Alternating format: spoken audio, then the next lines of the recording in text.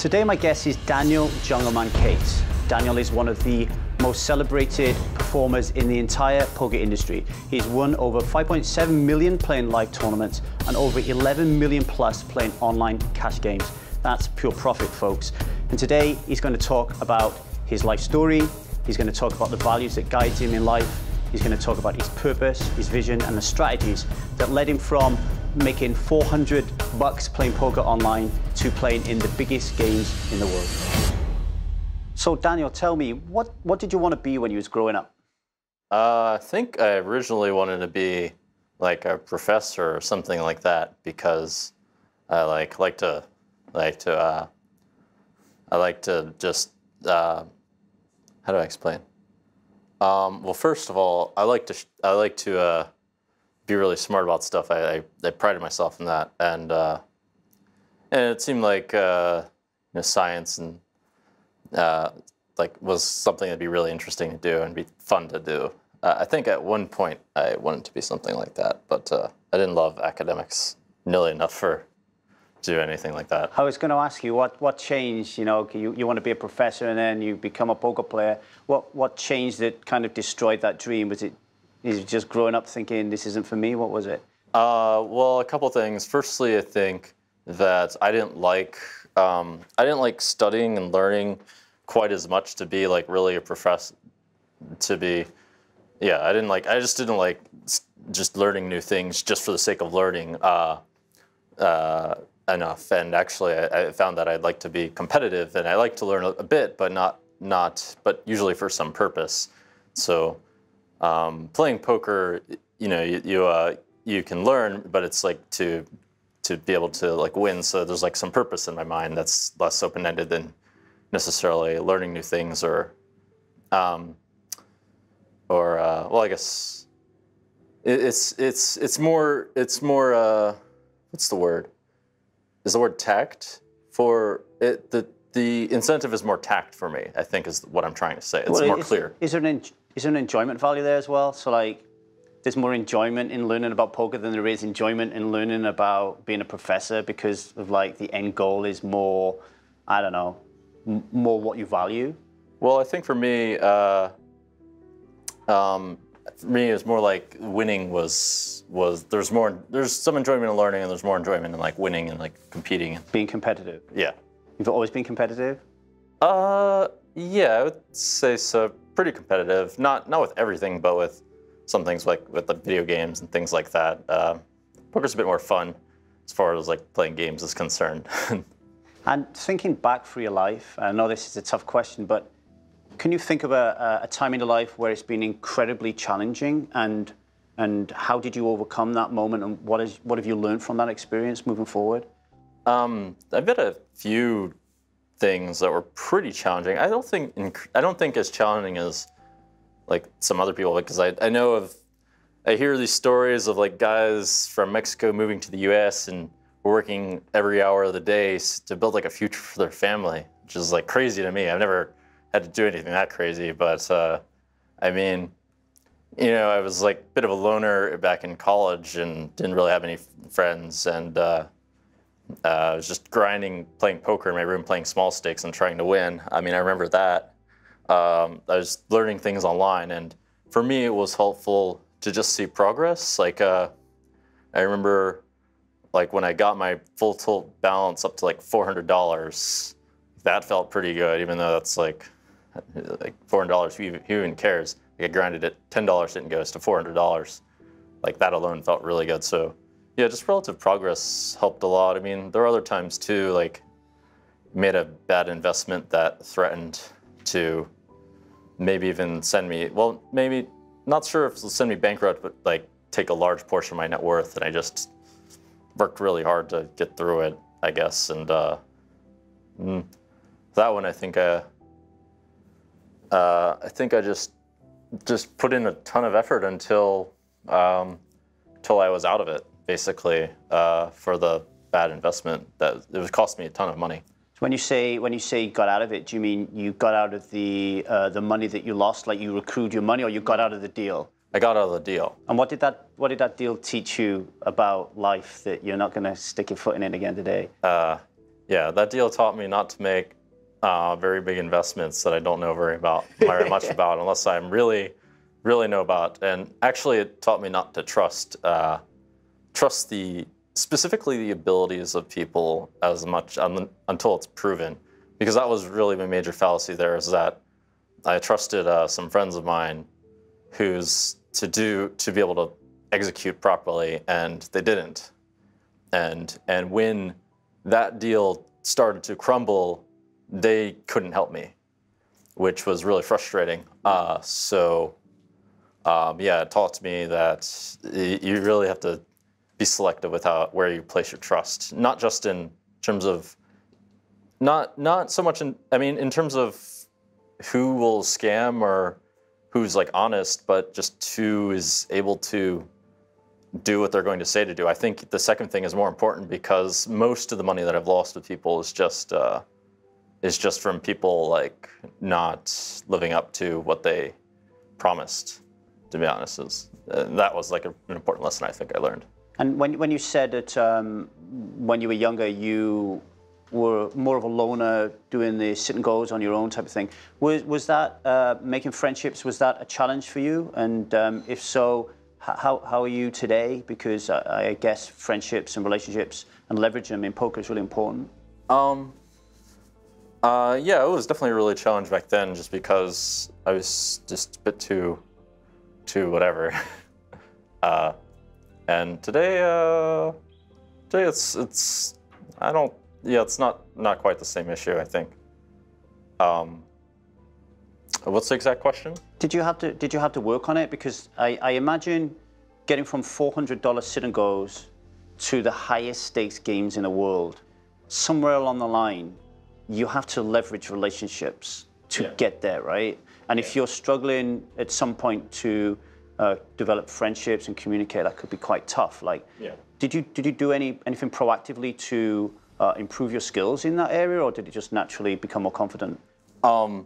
I did do some stuff proactively, but not like directly related to just specifically making friendships. I didn't like go out and say, I'm gonna make some friends today or something like that. It's more like I learned things about people and learned things about like the ways that I was behaving that just were not very effective. Or I mean, learned things about people to deal with them a little bit more effectively. And then also, I mean, that was more gradual, more like I made mistakes with people that were my friends, and saw like, oh, I did this wrong, so I should do this in future, and therefore I should also do this. I should be nice in this way that I fucked up in another way. It's almost like a video game, right? Well, there's some aspects that are similar between them. It's not really, it's definitely not quite a video game, because dealing with people and not like some abstract like thing that exists only in the virtual world. And then what else? And then yeah, some other behaviors relating to myself that like kind of help solve that problem that weren't so great or could be improved on, that helped solve that problem over time as well. So indirectly, yes, I worked on it a bit. And moving on to values a little bit, what are the core values that guide your life? I know it's a complicated question because a lot of times we don't think about it. Yeah. Have you given it any thought? I actually have given that some thought. And that's a pretty deep question. Well, one that was a value of mine, and actually I don't live up to it as much as I'd like to, is just to be rational about my actions. Mm-hmm. In poker, that's super important, because if you're not rational, you're going to lose money. But also, I think that if people are truly rational, the quality of everyone's life benefits, because it's how do I explain? Like, for me to be rational is to do like the right thing, even though the right thing pretty much no matter what, even though it's hard, and the implications of that are pretty far-reaching, I think, as far as like even like eating healthy, which now I'm doing at least, and just treating people in a better way. And that's something that I really value a lot. I'm definitely not perfect in that avenue. Pretty good, perfect. But you are aware though of these are the values that I would like to live my life by. Yes. But you're checking in every now and then, and you're realizing I am in some areas and I'm not in other areas. Yeah. You're very aware. Well, yeah. I mean, sometimes I'm more aware than others. Admittedly, I've definitely made mistakes in that avenue also, which brings to the next value, which would be the integration, which would be integrity, which is the integration between your values and who you actually are. Like, it's not very valuable to state a value and not be able to follow through on it, similar to someone who promises something and can't deliver. So I also value that. So it's not quite the same thing. And then I think lastly, I mean, I guess this happened more over time, is just to, I think one other thing that I value is just something like progress or like ambition. In poker, in poker, I really, I think I really had that. But yeah, just it's. I think the simplest way to describe it is just like the pressure to progress. That's the only way I can really describe it. Just to keep going forward and trying to get better and better. So growth. Growth is a good value of yours. Yeah, yeah. Growth is maybe even a better word. So, you know, there are people in the world that think this time of ours today is the worst ever. There's some that think that it's the safest ever. When you look at the world, Daniel, what do you see? What do you think of what's going on today? I think that the world is becoming increasingly complicated for sure. That's definitely true. It's the most complicated it's ever been. I think that it's sort of like the world is playing like a game where the stakes are higher than ever, where the impacts of everyone's decisions could have like more far-reaching consequences, like could mean the end of the world or whatever. I think that's definitely true. I do actually think that there's currently more peace in the world. I think actually the world is in a better state, even though it doesn't appear to be the case. Because, I mean, if you go back in history, there are all sorts of wars going on in like China or whatever. Whereas like lately, I mean, there's still a bunch of wars going on, but there aren't too many like massive wars. Well, in the Middle East, there's still tons of wars, but there's no World War I. There's casualty rate, I guess, what you're talking about. But yeah. do you get to see the real world though? Because like, you know, the lifestyle is almost like jump on a jet plane, end up in some casino, play for God knows how many hours, do the same thing again. Do you find that you sometimes miss the world and are living in a little bit of a bubble? How do you manage that? Yeah, for sure. I think I live in like in like Never Ever Land with like Peter Pan and like Willy Wonka and his chocolate factory. Yeah, that's how I feel like I live in. Like, and then I go back to I've been to Africa, like Mozambique and some other places, and seen people live in huts. It's like no electricity and stuff. It's really crazy to me. Or even just like people who work a 9-to-5 job seems like insane to me now. It doesn't feel like at all the same place. When I go back to like where I grew up and people are working for $10 an hour. Well, even your family, I imagine, the difference in kind of wealth and lifestyle I imagine is very different. Yeah. Is that difficult to kind of like get back and see mum and dad and just delve straight back into life after, you know, playing for so many millions on a poker table? I wouldn't say difficult. It might be difficult to not be pressured to go out and do more things, but I don't think it's necessarily difficult to go back for a couple of days. It's definitely it reminds me of what my past was, though. I guess money produces a lot of difficult moral dilemmas, doesn't it? Like my mum needs a new hip. Do I buy her a hip, you know, or do you just stay afar and let her buy her own hip? Like, I mean, do you get into those kind of dilemmas? I've been into a couple of things like that, but not for like not for extremely large amounts of money. For like a few thousand or something like that. I mean, for that, if it's like something important like health, I think it's fine to spend money. If it's just wants a new Louis Vuitton bag, maybe that's another Never question. What is the one thing that you set out this year that you wanted to achieve? Have you achieved it? If not, why not? Well, let's see. I didn't really have specific goals for this year. I wanted to be more involved in cryptocurrency. I guess lately I also wanted to get my health on track and like be more consistent in the gym and stuff, which I have been. I have actually done that. I've done surprisingly a good job of that because historically it was always a problem for me to go to the gym multiple times a week, especially with my schedule, and also eat healthy, which was really a hard thing for me. Somehow I was able to do that. But yeah, with the cryptocurrency thing, I wanted to do that, but then I realized like how much work it would actually be to do something proficient with cryptocurrency, and that some friends of mine actually are pretty adept at doing stuff with that.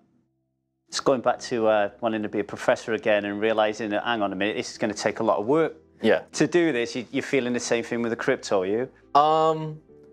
There's a subtle difference. It's that in crypto, the incentive is a little bit more clear in that I'd wanted to make money and has like some more real world implications than necessarily being a professor. Like I imagine a professor will just like do a bunch of research and maybe make some like breakthroughs, but it won't.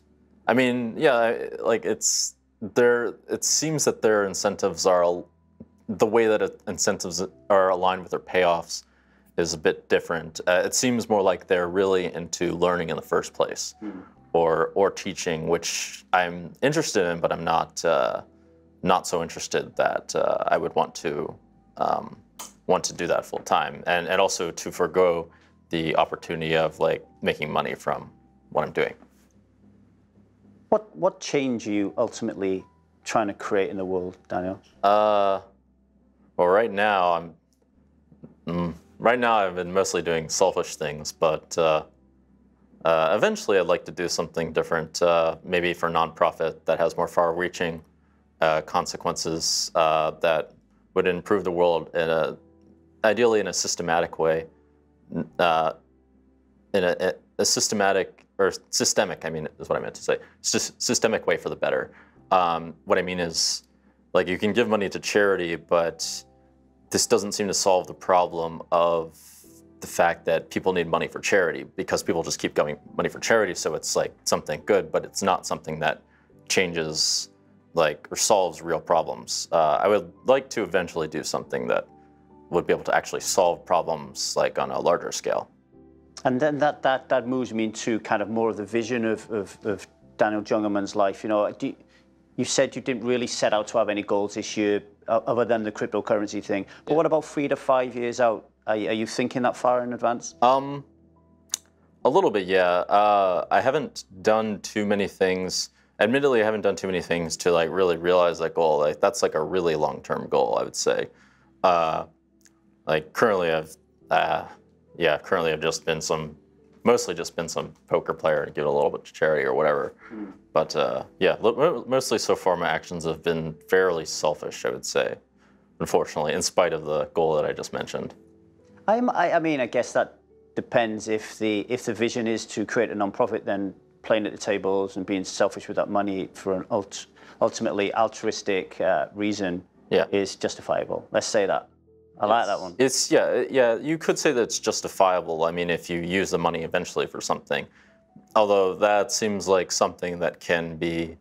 It seems like a situation where I could like end up like doing this and then rationalizing. How do I explain? I could end up like rationalizing selfish behavior for like. I'm trying to think of how to explain it, but it isn't necessarily. I haven't lived up to the goal. Basically, is what I'm saying. And I can. It's like there's a chance that I don't follow through on what I'm saying, there's a chance that you could lose everything, and then you don't have the money to realize to invest, for example. That too, but it's also just I could end up just playing poker and not doing, and just fucking going on vacation or whatever, and not really doing anything, and then I have money and now I'm relaxing. Forget that goal or something is what I'm saying. That could happen. Is there a number? Is there a number then? Because we were talking in dinner yesterday, weren't we, about you know, the World Series of Poker bracelet thing is not really something that interests you. If you're Cristiano Ronaldo, you want to win the Ballon d'Or or whatever, you know. And with yourself, because those accolades are not really there for you, is there a number? Is there a belief in yourself of when you get to a certain position that you believe in and around your live cash games, where you are the best maybe? What is it? What is going to eventually lead to you stepping away? To make me step away? I don't know if I would, it wouldn't be, if I were to step away, it would not be because of an amount that I had won. It'd be more because I'd want to focus on something else. There's no like real amount that I have in mind. It's more, I want to focus my efforts somewhere else. So you still love the game? Yeah, I guess so. I guess you could say that.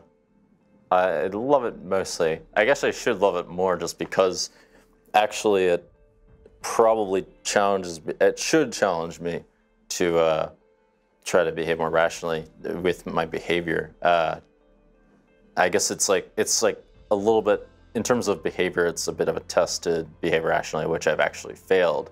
In terms of responding to loss, or responding my behavior, not my actions, not my decisions at the poker table. Yeah, I've failed in my behavior to act appropriately. Let's put it that way, or to act effectively. We're talking about tilt. Well, yeah, I've like thrown cards and things like that. Cards is which is a failure that I never bring. So that refers to one of the challenges you have in life. So controlling your emotions when you're in and around the poker table. What other challenges are you battling with in life that you want to overcome? Let's see. Well, that's definitely one of the bigger ones. Time management to some extent. I want to be a bit more efficient with how I manage my time and try to use more of it productively. Also just to determine how much time I want to spend doing things that aren't, just doing things for fun. Like that's something that I often struggle with, is how much fun do I really want to have compared to how much time I want to spend being productive or whatever. What else? To some extent with relationships too, with women. I'll just leave it at that. Challenging, yeah, I'm with you on that one. You are one of the most recognized world stars of poker, both online and live. What are the main tools and resources that you would recommend to people? It doesn't have to be poker, it could be life in general. Like, what do they need to do? What do they need to be reading? What do they need to be learning if they want to reach the very pinnacle of where you are right now? So you're not just referring to poker, or you're referring to anything? I believe quite strongly that obviously you need to learn a lot of technical aspects of poker, but I think to be a truly great poker player like you are, you're effectively a startup. You're a business, you know, and I think that there's a lot of life skills that go into that as well. So I'm interested in kind of more of the life skills than I use PIO solver or whatever, you know, like, you know, how do you become Jungleman? You're a brand, you're a machine, you're not just a human being, you know, not taking away your emotions from me, but you know what I mean? Well, I think with regards to learning the technical aspects, there are some traits really that you kind of need, like firstly to work really hard at it. That's obviously the case, but also not just that, also to like make sure that you're applying the things that you learn, which is still pretty vague, but I think there are some, like, you can like get feedback from your friends, for example. There are a number of things you can do that are related to common sense to make sure that you're actually improving, which is important, because if you work really hard, feel like endless hands and you never try to improve, you're never going to go anywhere. So yeah, so you have to do things to make sure you improve. At least for me, it was more natural because I was always thinking about poker and whatever. But what else? Yeah, definitely making sure you're improving in some way is pretty important, or and putting in a ton of effort. I guess part of it is just doing things that you part of it really is just doing things that need to be done when you don't want to do them. I mean, as simple as that is, it really is the short truth. And then what else? For poker and stuff, money management for at least personally, I always just reinvested money into poker. I didn't really splurge very much at all. And I think that's more long-term profitable than, I think just reinvesting the money is more long-term profitable than cashing out and going crazy and things like that. Definitely money management to be successful. I think also having a good network of friends would be this relates to making sure you're improving. Have a good network of friends that are actually honest with how if you're actually improving, would be beneficial to a lot of people, and myself included. And the friends that are actually encouraging you and not trying to undermine you some weird way. Think things like that. What else? Some elements are things that are harder to have. Like for me, I remember I was fortunate in that when I was in college, I had loads of free time and I didn't have much of a social life, so I just played poker and tried to learn at it. So I invested a lot of my time into that during that period. But I think a lot of people have the issue that they already have some responsibility, and it's hard for them to have enough time for them to really work on something a lot to make real progress. But I think one important element would be to allocate, if possible, to allocate a lot of time. It would be harder if someone has to have a job, or if they have a kid or something like that. How does poker make you feel? How does poker make me feel? A bunch of things. Makes me feel, losing makes me feel frustrated. Sometimes it even feels, at least temporarily, it sounds stupid to say, but the world is turned against me. If you're running extremely bad, I've felt like that a few times. But